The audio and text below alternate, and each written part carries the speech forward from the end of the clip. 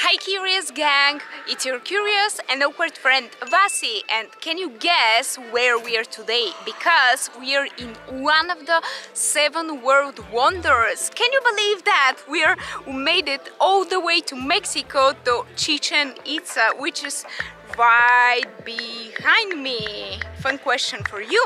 Do you know which are the other 6 world wonders? So, in this cool video, I will take you with me to Chichen Itza, we will meet a shaman, we'll visit a colonial city, and also jump into the waters of a cenote. Are you ready, guys? Okay, let's go! And we're at the city of Valladolid. So guys, our first stop was the city of Valladolid, which is actually landlocked, and it is very quiet, super peaceful, and also extremely warm. Just to warn you, the most important thing is that it's extremely charming, colorful, and cute.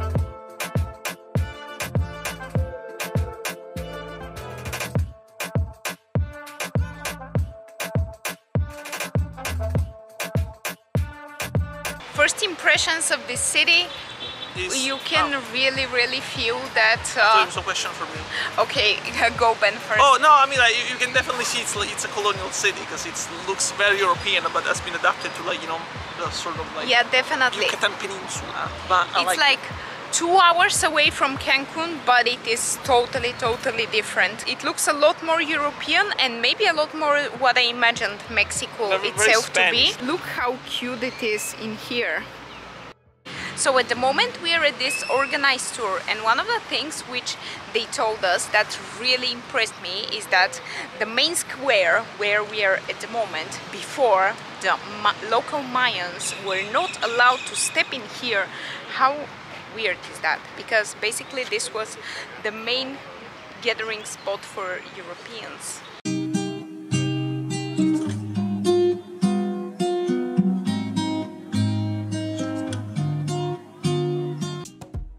Quickly doing the local tradition in here to hold our hands. Hold our hands. We should promise each other eternal love. Eternal love. And I think the kiss would really go well.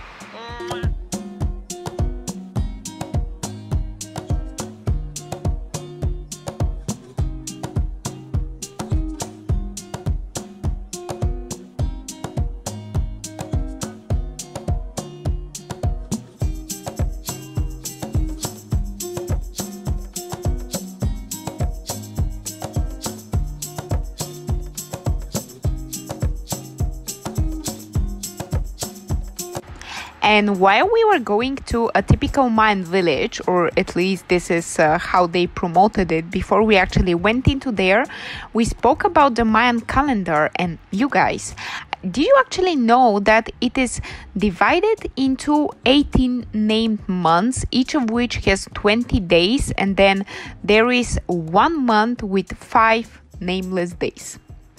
How interesting. Are you ready to hear how does the Mayan language sound like?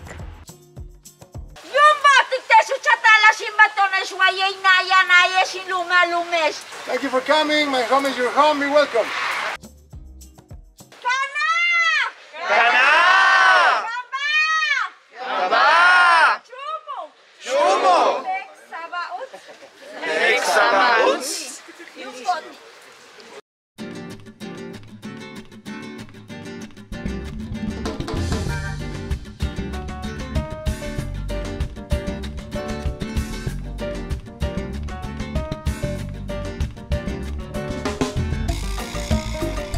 ¿De dónde nos visita?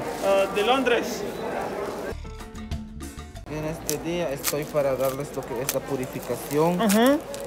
Ustedes me lo permiten. Prego. Gracias. Purificación de su piedra el día de hoy. Yo vengo con lo que es una energía positiva. ¿Tu nombre? VASI. VASI.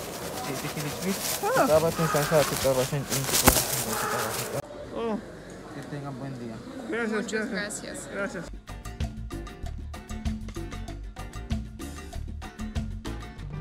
So we just purified the stone that we got, and they said that it's used for massages and everything. It was and a the very positivity multiplies by the tip amount. it was very interesting experience because I have never been to like any shamans before. I've never been slapped with branches.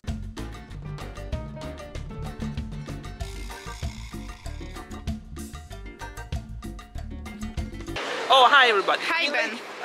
It's a nice experience, you know, but at the same time we have to think that like this is like mass tourism. Otherwise there's no way you can just like go to a Mayan place and, you know, eat their like traditional food. So like I mean like it's nice, you know, to be here, but like it's just made, you know, on a certain scale to accommodate for like, you know, the lower cost and the experience. I mean, it wasn't really as typical Mayan village as they explained it to be. It was more of a shop, but anyways, it was still very interesting.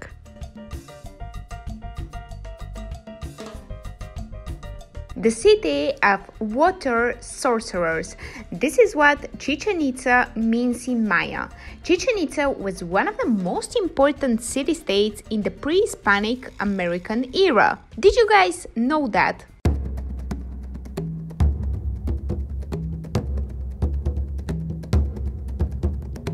And talking about mysteries, something even more mysterious is that during spring and autumn equinox, the sun creates a shadow across the pyramid that gives the appearance of a snake slithering down the staircase.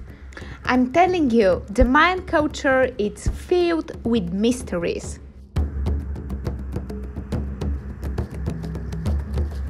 Ben here with the history time class. So back in the Mayan times, royalties, like since they were kids, they were supposed to like wear a sort of like disc wrapped around their brains or around their head to elongate the skull, like my girlfriend is animating it, yeah, for, you know, visual purposes. But yeah, this was mostly done with royalties and would elongate the skull, and this was seen as a beauty trait, I would say.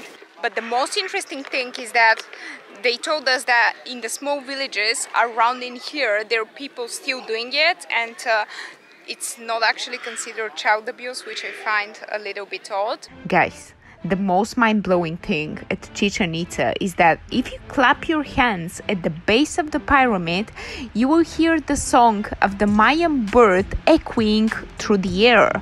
I mean, this is still a mystery to me, how does it work, but listen. 1, 2, 3.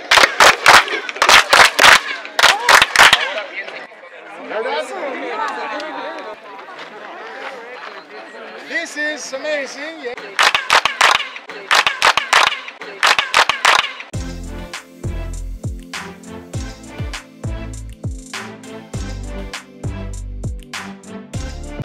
My grandma has this plant, but now I see it in real life and in real nature. How is it supposed to be?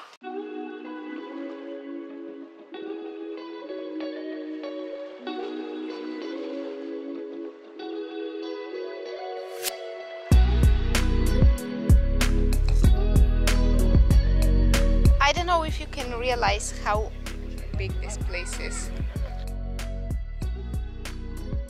And the echo is actually incredible. I think this is what has surprised me the most so far. This photo session made me sweat, literally, so I cannot wait to swim in the cenote.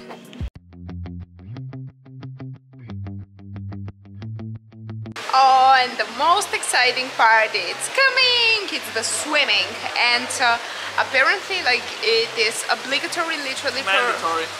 It's the same, obligatory for everyone to have a life jacket. So I just rented mine, which is 40 pesos, and now we're going to swim, or at least I am. I don't think that Ben will be swimming, but the good side of that is that you will be able to see me. Maybe not go underwater, but at least like at least our things are gonna be safe. Yeah, exactly.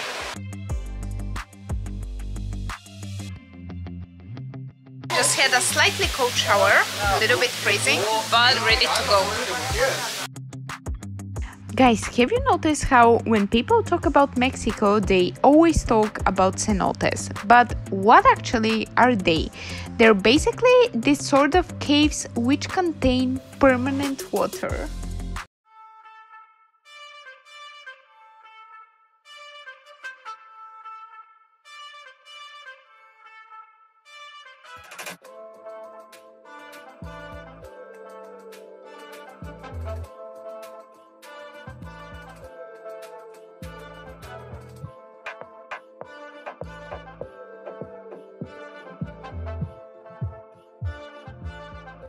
I hope you enjoyed this video, and if you want to see more content from Mexico, hit here on the left and I will see you in the video there.